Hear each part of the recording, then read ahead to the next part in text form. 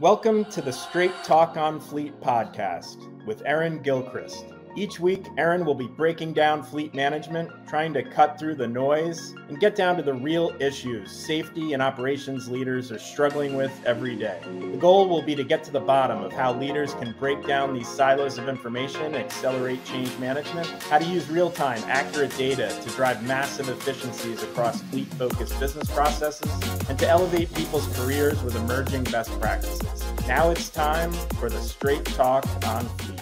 Hello again, Fleet community. We are back for another episode of the Straight Talk on Fleet.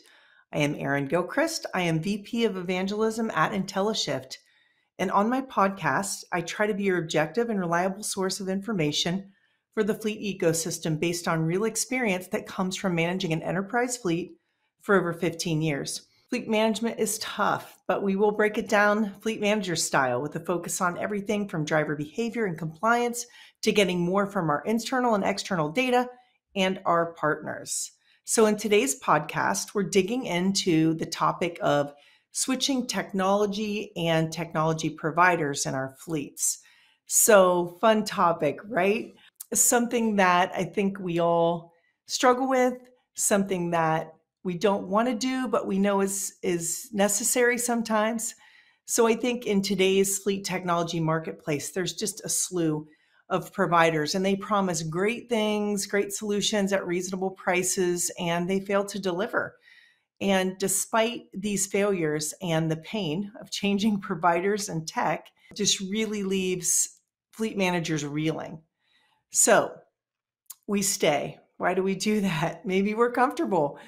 But how much more comfortable would we be if we had the best solutions for our fleet, right? To help us be safe and efficient every day. We stay because of the effort it takes to go through this entire process, right? Of finding the right partners again, talking to referrals, scheduling supplier presentations, building out pilots, et cetera. Maybe we're in long-term contracts. The CapEx, we think about the CapEx for this new hardware, the back-end integration piece. And then there's that physical task, right? Of removing and reinstalling hardware, learning new software, building your suite of things like dashboards and reports and scorecards and communication. So herein lies the pain, right? So I would challenge you, I challenge myself, I would challenge you that the real pain is staying where you are and settling for the solutions, the tech, the relationships and results that are not working for your organization today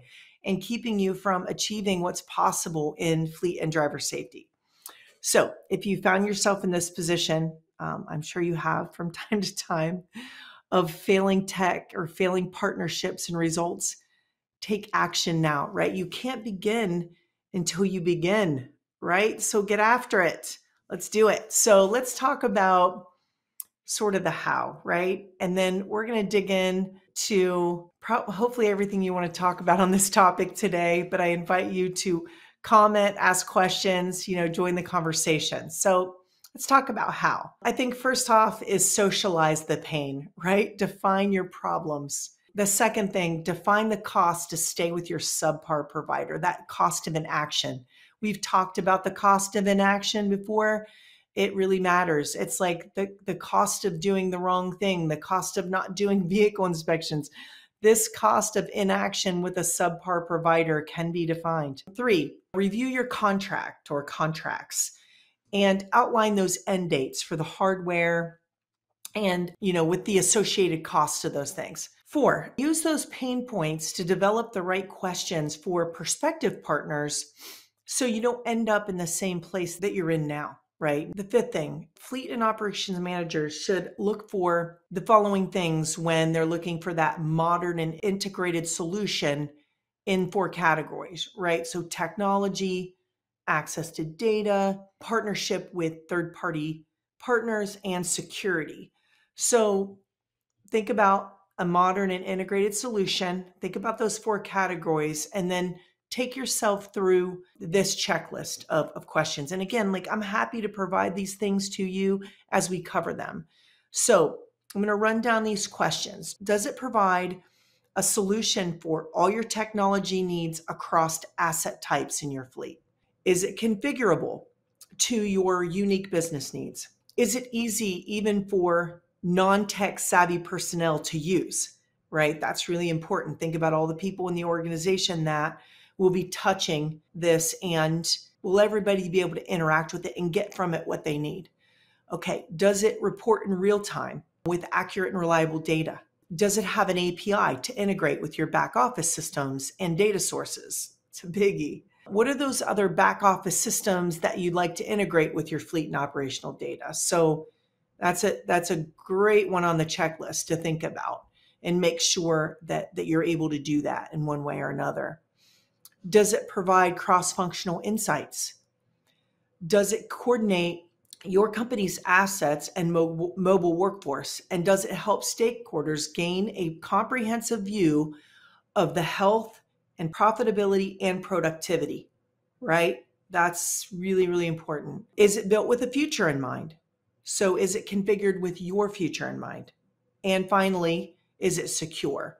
So that checklist, again, happy to provide it. It covers those 4 areas of technology, access to data, partnership with third-party providers, and security, right? So let's stop for a second on our list of the hows, right? We ended up at number 5, right, with this checklist, things to think about. But before we dig into the other steps, let's stop and talk about for a second the 3 types of solutions in the market today.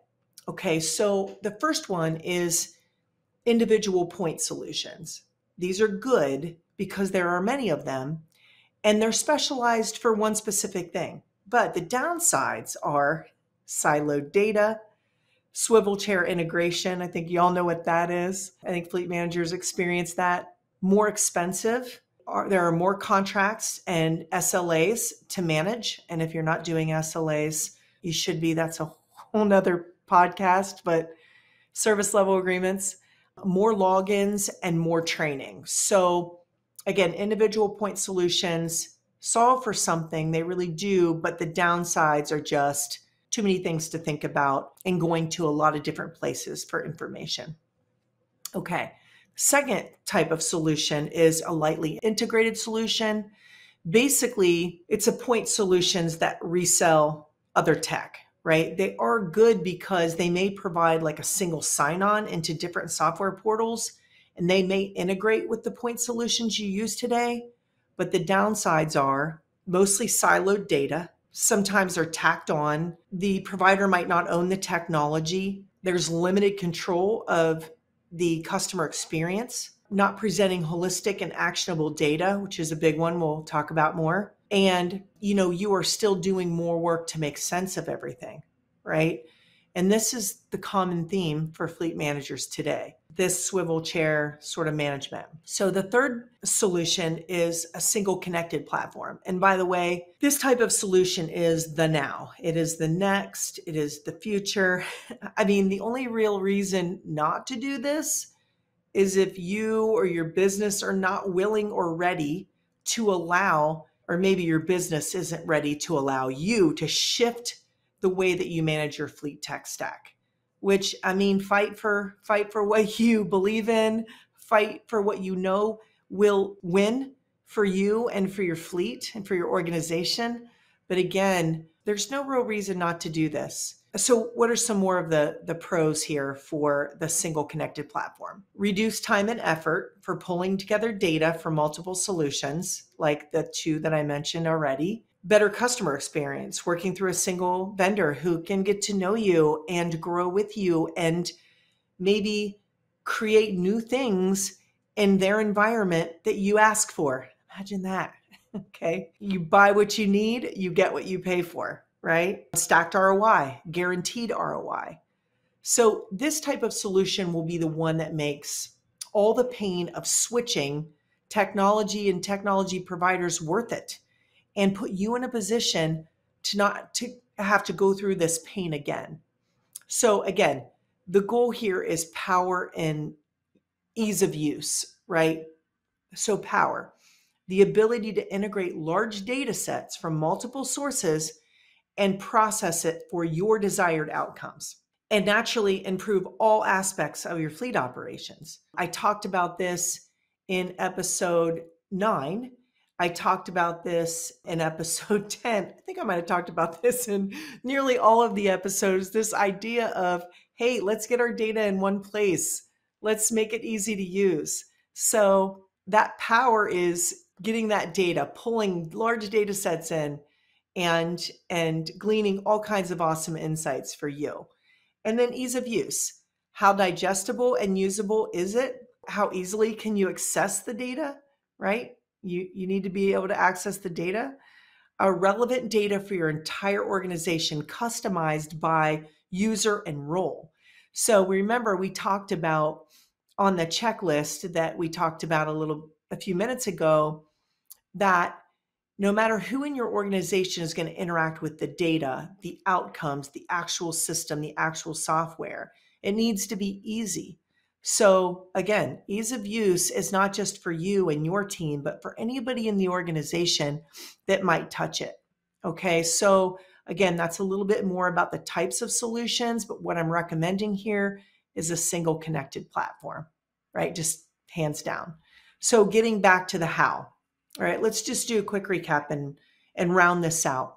So socialize the pain and define the problems. 2, define the cost to stay with your subpar provider. 3, review your contract or contracts. Outline the end dates for hardware with associated costs, right?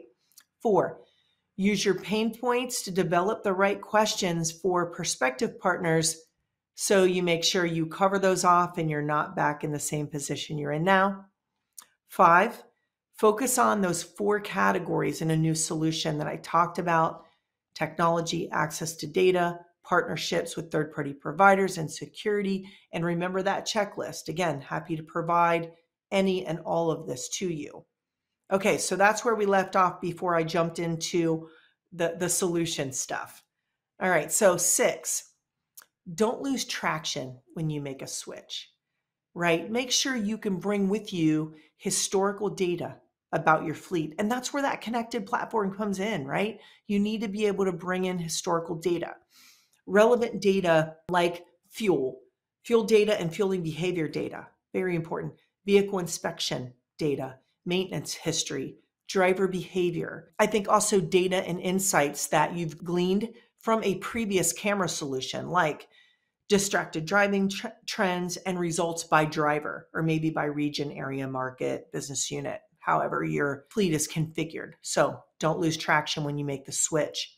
Bring that data along. Number 7, use a qualified installer to deinstall and reinstall, if necessary, your new vehicle technology. So on that note, I would highly recommend that if you're moving to a new provider, it's the best thing to migrate to the new provider's hardware as soon as possible. There is pulling that historical data, and there are things you can do in the interim, but let's not put lipstick on a pig, right? Out with the old and with the new. Really jump in. That's how these things happen. That's how ROIs happen quicker. That's how you prove out your new tools and technologies and your new partnership. So, proprietary hardware, customized for your business needs, faster and more insightful analysis, speedy ROI, making the change, getting your data in one place to start gaining the benefits of the new solution. So use that qualified installer, deinstall and reinstall, and then, move to that new hardware as soon as you can. And again, these new providers should be helping you outline how you can do that. So you think about those contracts, and it's not just about, hey, how do we install and reinstall or deinstall and reinstall? It's all about how can we make this work for you so we, the new provider, can get our better proprietary hardware into your assets and helping you and making money right now, right? So really, that partnership and selection is really important. And then 8, last but not least, comes this whole project management process, right? So in podcast 5, I outline project and change management. So I would encourage you to listen or watch to podcast 5. It really digs into not just what change management's about and your role in that, but the project aspect of it. So how do you get it done? So using these 7 steps, and then 8 is really going back and saying, okay, let me start a new project, and how do I do that? So the highlights, right? So identify the problem that needs to be solved. Know you're not alone, right? Develop that initial communication, which we talked about already today. Bring together those key players and decision makers to help you tell your story and to be your partner all the way through on this project and every other, right? Conduct a pilot or pilots. Communicate early and often on your pilot results. Prepare for that next level meeting with leadership, C-suite, by using the sound method that you've already created. And really that lets your organizations know what they should come to expect from you and this team that you put together, right? So seal that deal and get moving on being the hero in your organization and, getting the credit that you deserve as a fleet manager. So while I promise that switching providers will not be the easiest thing to socialize within your organization, if it needs to happen, waiting could cost you so much more than the pain of making the move. Your reputation, your results, more accidents, whatever it is that's causing you the pain, it will not decrease by staying with the current provider that you have that's causing the pain, right? Like it doesn't make any sense. So again, not easy, but has to happen. And at the end, so worth it. And it bears repeating. If the goal is to move to a new partner who has better tools and better technology, maybe better pricing, ultimately the best ROI, put yourself in a position to never have to do this again, right? So remember, data is our best friend. It does not lie. Make sure you have the right partners to bring your visions to life through data analytics, storytelling, fleet intelligence tools that grow with you. So it's not about, hey, we're just moving to this new device that's going to do X, Y, Z. It's the whole package. Find that partner who can make it easy for you to make this move, but also make it easy by providing to you the best hardware, the best software, ROI analysis, price, and a project plan to replace that old tech, right? And as I always say, at this point, should be shifting from siloed systems and data and moving to a single connected and integrated platform. And I think, as time goes on and we continue to have conversations in this fleet community, and by the way, this is just my dream to be able to do this every week and bring you content. And I just can't wait to have more of you join me to talk about what you're doing. But again, I'm going to continue to beat on this point of getting away from siloed systems and data, moving to single connected and integrated platforms, right? Complete with dashboards and alerts and reports that make powerful fleet intelligence possible. Not only possible, but simple. It can be done. And I'd love to talk more about it. So, join in, comment, tell me what you're doing, message me, come on my podcast.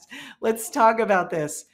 But I do hope you've enjoyed today's content, talking about switching fleet technology and technology providers. Not easy, but it is a critical business strategy. It's not just like, something we have to do. Switching tech and providers is a critical business strategy when your current partner isn't cutting it. So again, if you found this content helpful, share it with your community, like and subscribe wherever you get your favorite content. And until next time, keep it real, keep it safe for fleet's sake. And thanks for listening.